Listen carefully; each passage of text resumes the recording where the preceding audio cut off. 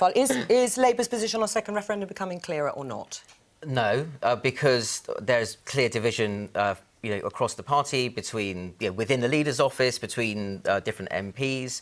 Look, essentially, I think you need to sort of zoom out a little bit and ask what's happened here. You had an argument in 2016, in very broad terms, in which, and this is a very important, very important point to make. No one, including people who voted Remain, no one really understood exactly what withdrawing from the European Union would involve. That was as true of people who voted Remain as it was people who voted Leave. You then triggered Article 50, and you had a process, basically a sort of a moment where Britain's slightly abstract, weird, not very detailed, broadly fact-free debate about relationship with the European Union had a kind of bumped into reality, and someone had to go, the government ministers, officials, everyone had to go sit opposite the table from Michel Barnier and get schooled in the reality of what it actually means to withdraw from the European Union. That process ended.